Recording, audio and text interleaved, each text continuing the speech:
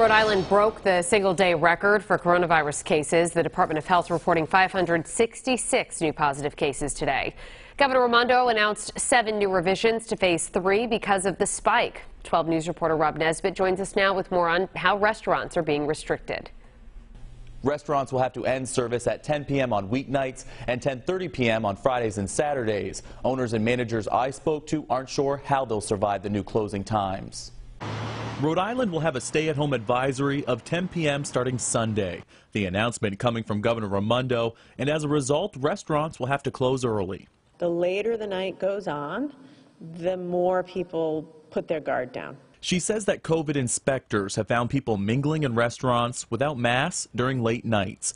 Bob Burke from Pot of Fur in Providence says more restrictions on places taking appropriate measures makes no sense. I think what we all know is that the virus doesn't suddenly get more dangerous because of the time on the clock. Next door at Leali, closing time is normally 1 a.m. during the week and 2 a.m. on weekends.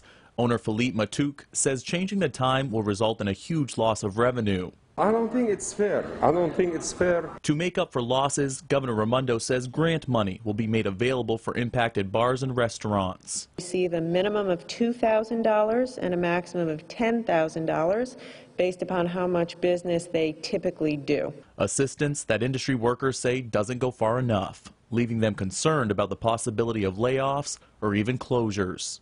It's not enough for half my rent. Yeah. So it's going to be a problem.